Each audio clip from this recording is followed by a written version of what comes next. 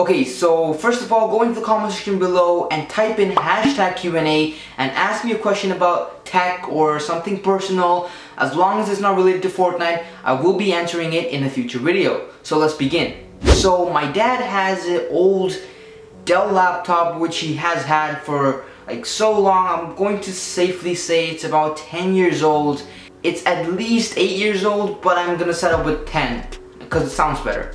So he has this old laptop and it's right now running Windows 10. Now when you do a fresh installation of Windows on it, it works alright for a month or so and then it just becomes slow again. And right now the boot takes about 5-6 minutes just to turn on, and using it is so slow. It has like 500 gigabyte really slow hard drive, a Core, it doesn't even have a Core laptop, it has the Intel Pentium laptop with 4 gigabytes of RAM, and it's a pretty old laptop. It was good back in the day, it's not the best right now. So what I decided was to install Chrome OS onto it, but then I realized, hey, you know, if I do install Chrome OS, I'm gonna be missing out on like Microsoft Office applications and stuff like that. So I decided to go with a Linux system. Even, yes, I know that can get the Microsoft system as well, but it's more of an actual OS than Chrome OS is. Chrome OS is a little too online oriented. Okay, so basically in this video, we're just gonna get the USB ready to install Linux or whatever distro that I choose from Linux. But I'm not gonna put every single part of this installation or this reviving into one video. I wanna break it down into different parts and make a series out of this. So the first video or the first episode is this one, where I'm gonna be creating the, bootable or the installation USB. Yeah, so let's get started. Okay, so before anything even starts, guys, take a look at the social blade. Holy, you guys are doing amazing. We're getting like 50,000 views. We got 126,000 here. It's crazy. 1,000 subs, and boom, it's awesome, guys. So I just want to thank you guys so much for the support every single day on every single video. It means a lot, especially if you are watching this video. I really actually do love you. Like, this is awesome to me. Okay, so let's start off. What I'm gonna do is, there are a lot of distros that you can actually get for Linux, and one of them that I've actually used before is called Debian or Debian.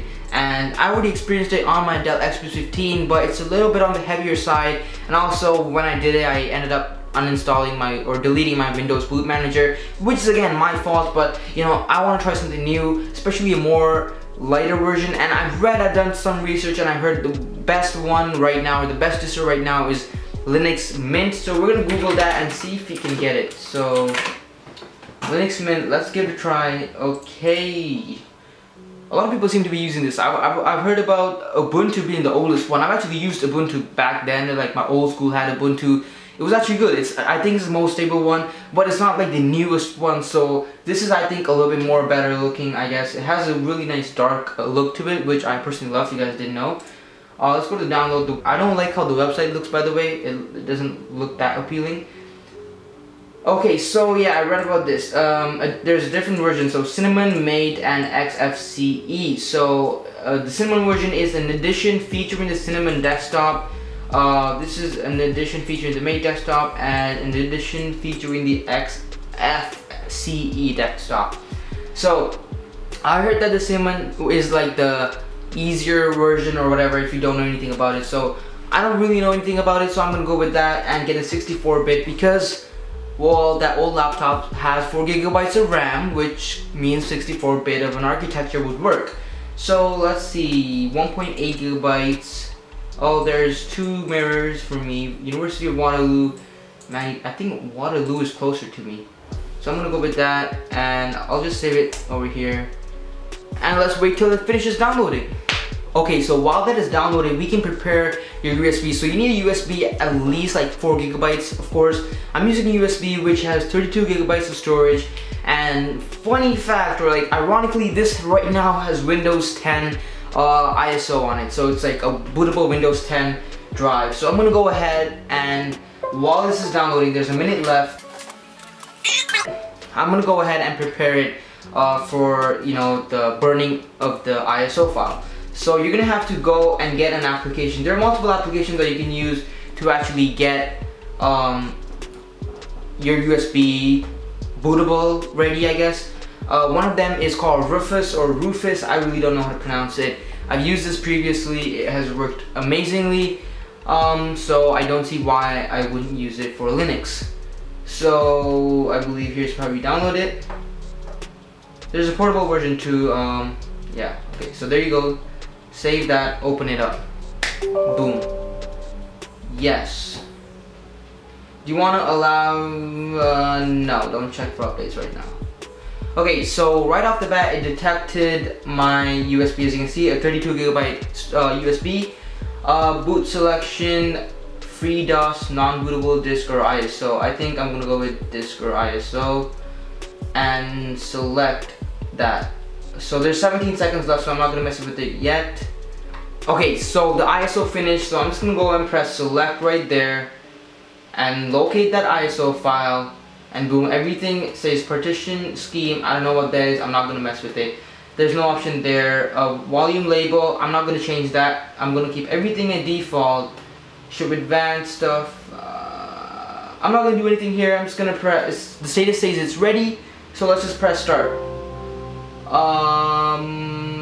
Yes, I believe I should press yes for that, and okay for this, because I did some sort of research, and that's what the I think article or thread that I read was talking about.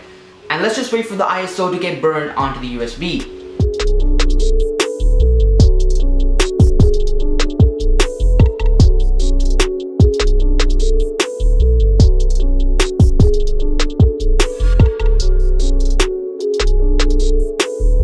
Okay, so I'm back and it's done. I left and apparently my laptop turned off because the battery was way too low. But anyways, the breakfast thing completed. Since it's done basically, so I have it here. And usually on Windows, when you create a bootable drive, you can easily just start up the installation from the file explorer, but it seems like it's not working, so we're just gonna do a quick boot from the BIOS into the installation of Linux. And I'm just gonna go into that part and cut the video off from there, and part 2 will continue the actual installation. So let's actually see if the USB finished getting the actual ISO as a bootable drive, and yeah. Okay, so basically I'm gonna turn on the computer with my USB connected in, and I can't remember, I think it's F12 to actually go into the BIOS. So I'm gonna, yeah, should work. There you go, we're in the BIOS, and you know, I can choose to boot to whatever I want. Oh yeah, so I'm gonna boot into my, there you go. I can start the installation for Cinnamon Mint. Alright, that is the end of the video. Thank you guys so much for making it all the way to the end. If you guys did enjoy it, be sure to drop a like, subscribe, and also turn on post notifications if you want to be notified when I release future content. And with that being said, this is Tech Alpha signing on with today's video. See you guys in the next one. Peace.